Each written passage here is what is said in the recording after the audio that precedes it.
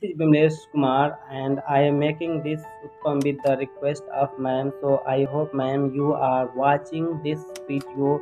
So let's start. First of all I will show you topping ingredients of utpam: onion, tomato, green chili and cilantro chop. So you can see these are all things in my plate. The utpam is soaked rice, fenugreek, white lentil and keep for a full 3 hours. After that its batter is made by grinding it and seasoning with salt and sugar. Batter should be like a thick liquidy. Now we will put this batter on this griddle and put all the vegetable on it. You can use sometime bell pepper and mushroom. So I can add all chopped vegetable top of the uttapam. So you can see in my video. So you can always follow. So you can follow, these are all instruction, and your uttapam should be nicely cooked.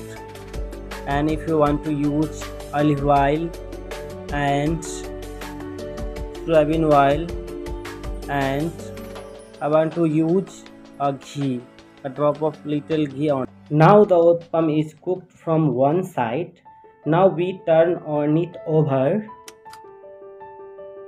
Then we can see how the color has become golden.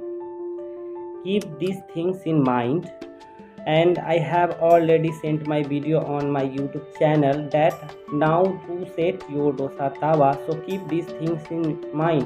Tawa should be non-stick and uttapam should always be cooked on medium flame, and otherwise it gets burned, and because of dosa it is thick in comparison. Keep these things in mind. And now we will serve with tomato chutney, coconut chutney and sambar. So you can see all accompaniments with uttapam, and the uttapam should be nicely cooked. So you can see in my plate. And if your uttapam is not well cooked, just like a break, so I will show you. The uttapam is very nicely cooked.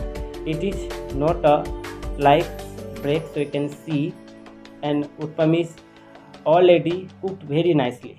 So uttapam is not break. So you can keep these are all things in your mind. Thank you for my